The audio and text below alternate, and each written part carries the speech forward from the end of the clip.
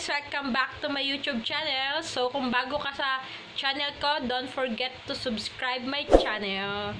So, ngayon, may isi-share ako sa inyo isang recipe na favorite ko siyang lutuin at favorite ko siyang gawin.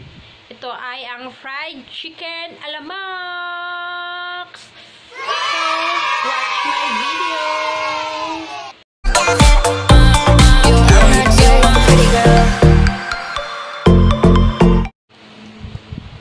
So, yan. Ito po yung mga ingredients natin, guys.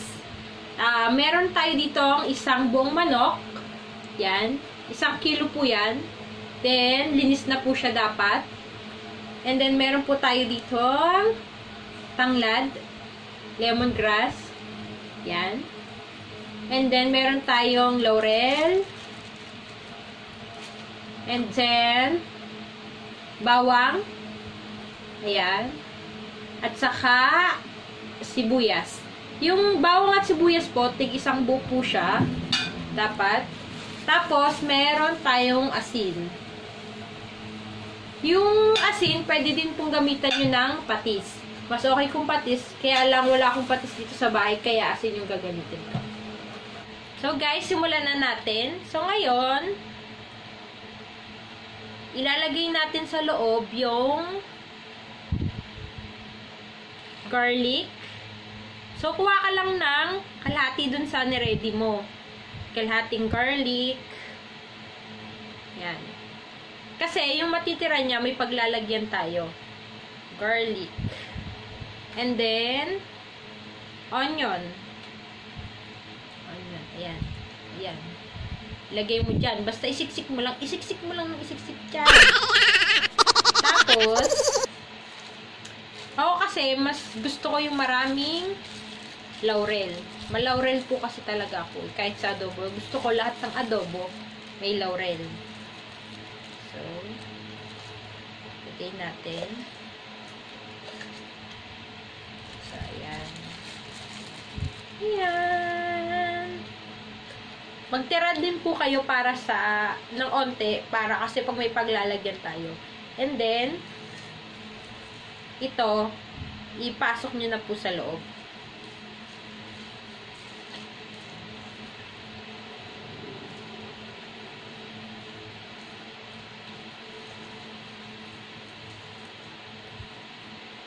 Ayan, ipasok na. Ipasok na natin siya sa loob. Ayan. Ganyan ang magiging hitsura niya.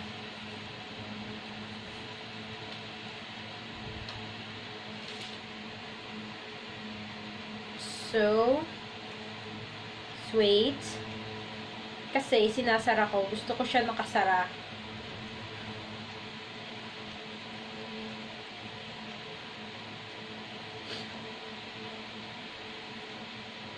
Minsan, itong dahon ng tanlad, tinatahi ko tong manok para masara. Yan. Butasan mo lang. Butasan mo. Konti. Para matahi mo yung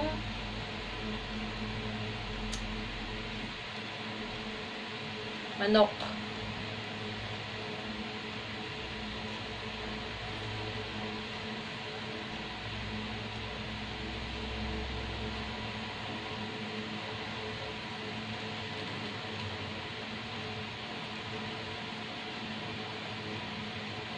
Huwag mo siyang papakatahin, baka tahiin. Kasi baka mahirapan ka mamayang magtanggal. Pagkakainin mo na. Diba? So, konting para lang hindi masyadong... Minsan kasi maliit lang naman yung butas ng manok. So, okay lang. Yung iba kasi masyadong malaki. Kaya gusto ko naka-close. Ganyan yung itsura niya, guys. Ayan. Ayan. Ilaman na siya. Malaman na. And then, ilalagay mo na siya dito sa kaserola. Kasinola. Water.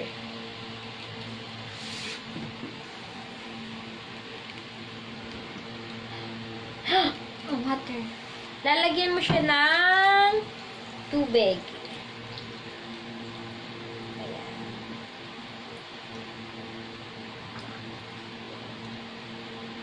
Yung pwedeng makapagpakulo ng chicken. Ayan. Ano siya, guys? Ganyan lang karami yung tubig. And then, yung mga natira na garlic, lagay mo dyan. Yan.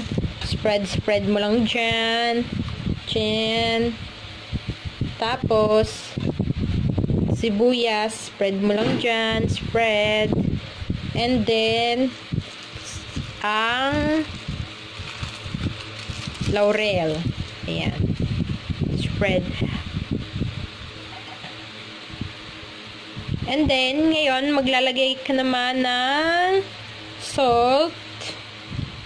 Tansya-tansya mo lang. Tansya-tansya.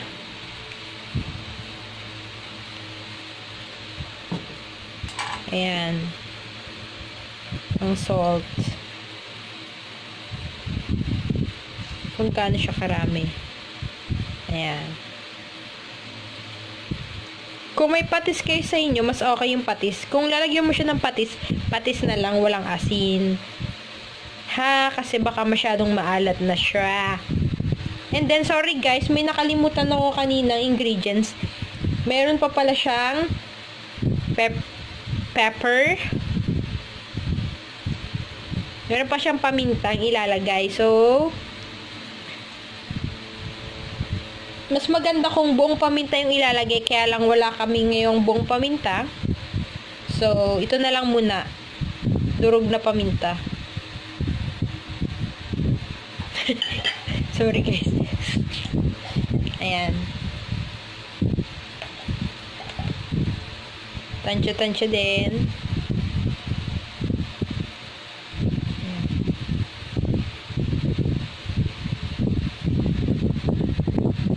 Ilalagay ko sa description below yung mga ingredients na kailangan nyo. Guys. So, ayan na. Tapos na siya.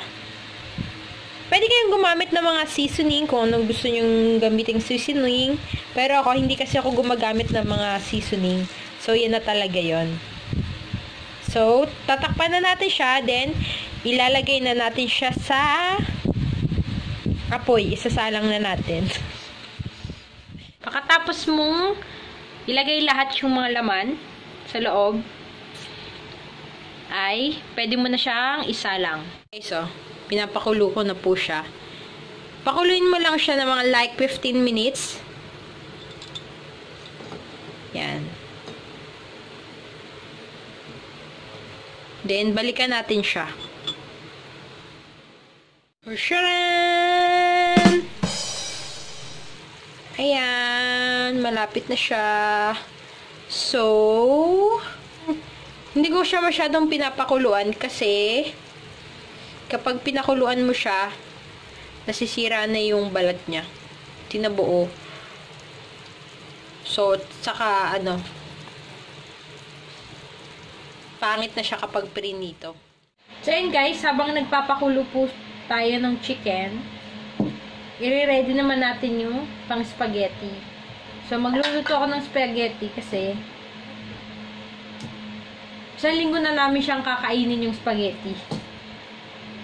Kasi wala na kaming lulutuin, kaya spaghetti na yung lulutuin ko. Yung spaghetti, nung Christmas pa po yun.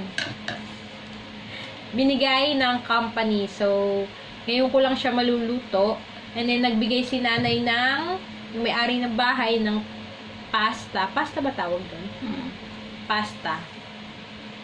So, it's time to cook. So, hotdog. Isang hotdog lang po yung ilalagay ko kasi tagtipid po tayo.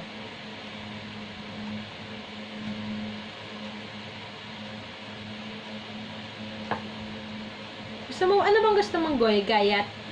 Slice. slice. So, may request po yung kasama ko dito sa bahay. Slice daw po pala ang gayat na gusto niya. So, i-slice natin. Masuno rin ako. Matching nga, nakakahiling. Ayan. Slice lang po natin siya. Slice, slice.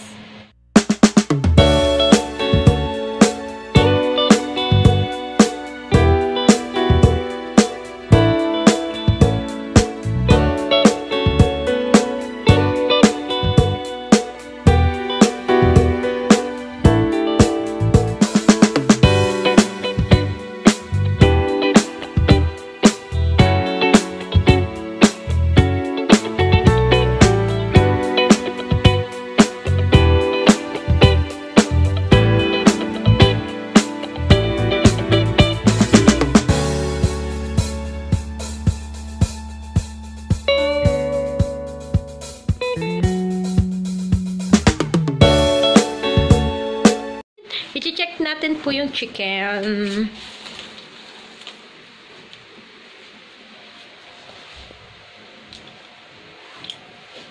Yan guys.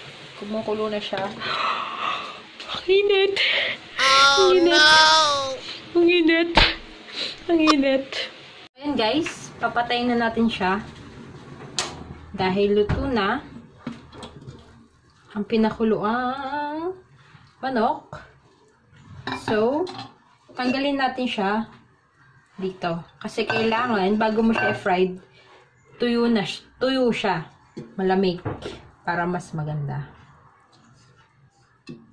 So, dahan-dahan lang kasi ayoko masira yung balat.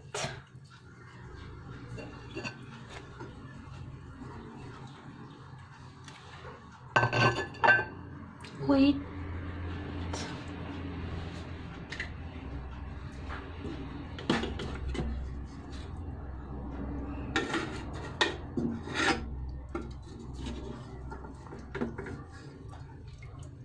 Yan. Tada! Yan siya. So, dyan muna siya. Yan. Papalamigin muna natin siya bago i-fried. So, ngayon, habang hinihintay natin malamig siya, gagawa na ipapakulan natin yung pasta.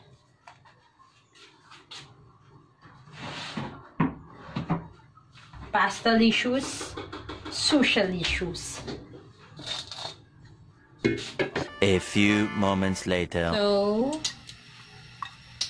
onion.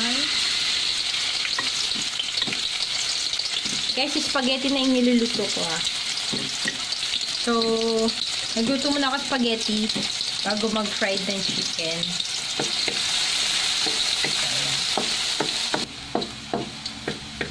Tuyin lang natin siya.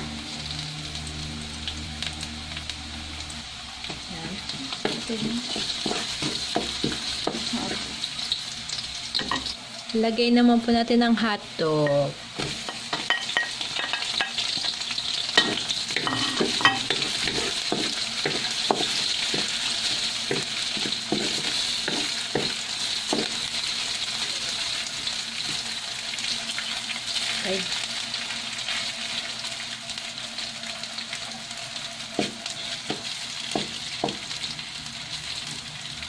I-fried po muna natin siya ng onte.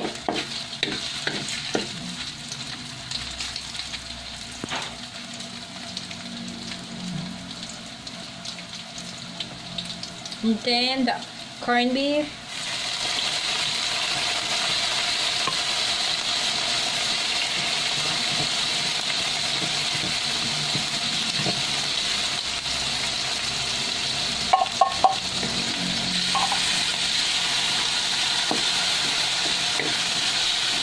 So, yan.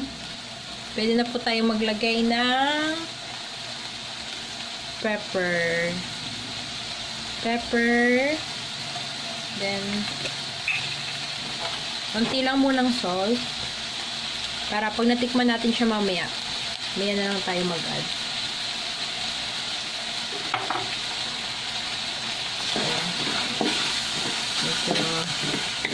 Pagkakuloyin na natin siya.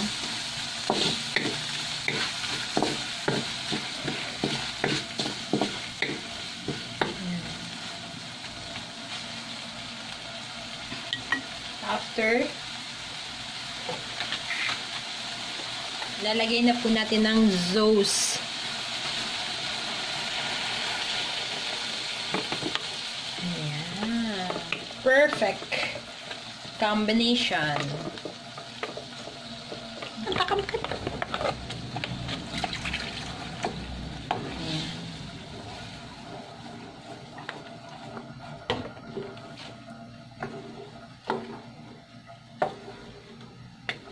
Ayan guys, papakuloyin na lang natin siya.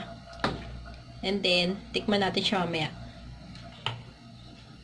Pause mo naman.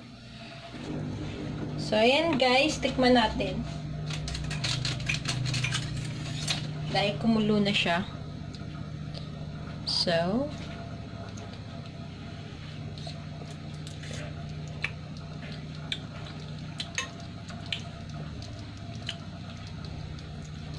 iting ko lang pa siya ng salt.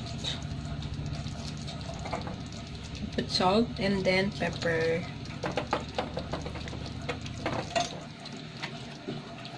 Ayan. Tapos, gusto ko kasi may gatas yung spaghetti. So, lalagyan natin ng gatas.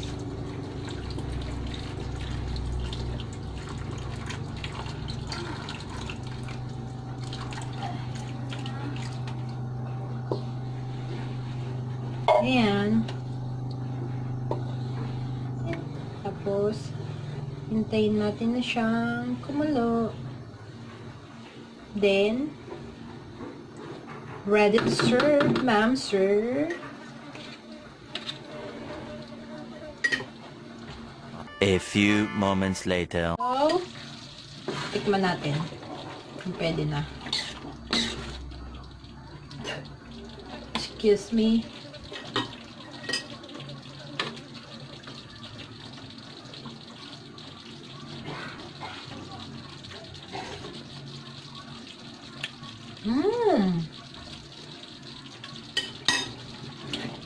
Perfect.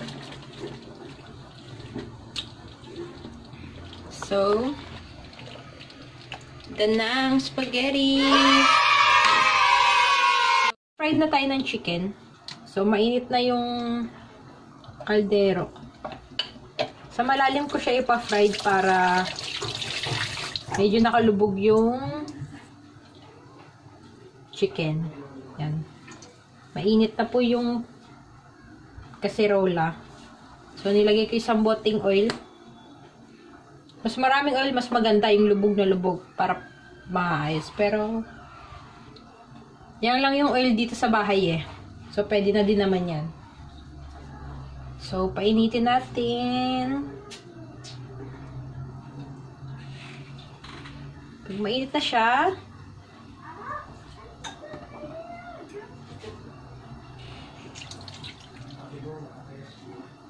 pwede natin ilagay ang chicken. Mainit na. So, ilagay na natin ang chicken. So, be careful.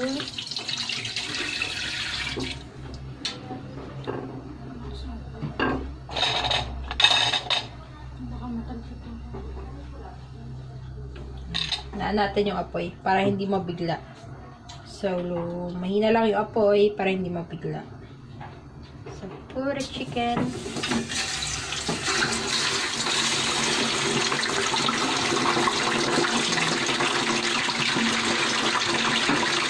Tingnan natin siya. Pag nag-golden brown na, pwede mo na siyang baliktarin. Tapos, yun na din. Pag golden brown na, kung gusto mo medyo pula-pula pa. So, yan. Balikan natin sa after 10 minutes. And guys, try natin siyang ibalik ta rin.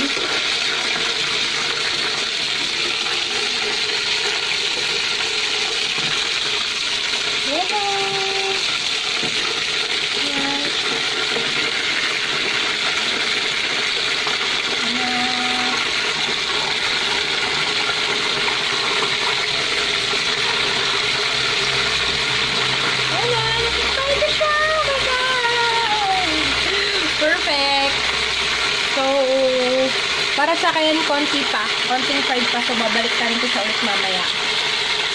So, balikan ulit natin siya. Yun, video na. Ayan guys, babalik na rin ulit natin.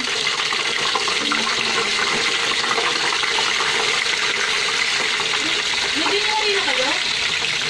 Wala na.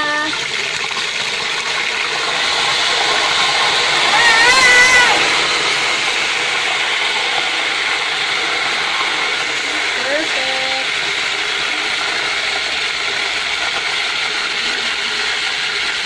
Ayan. Mas gusto ko kasi mapulang-mapula pa. Ayan. Oh. A few moments later.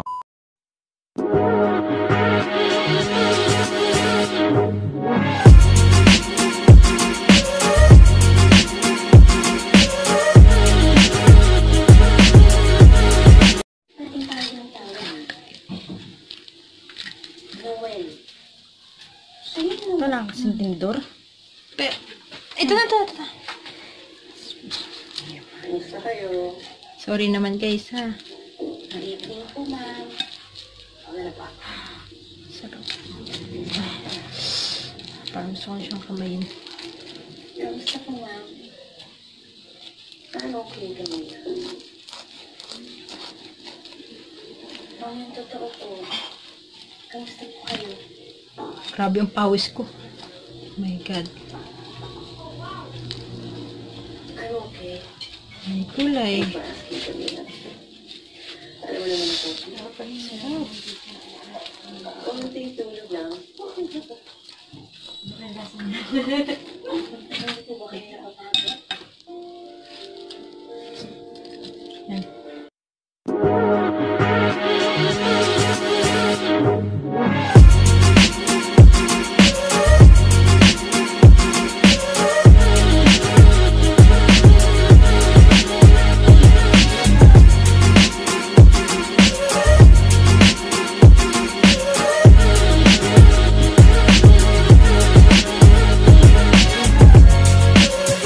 Ayun, tapos na po kaming magluto at kakain naman.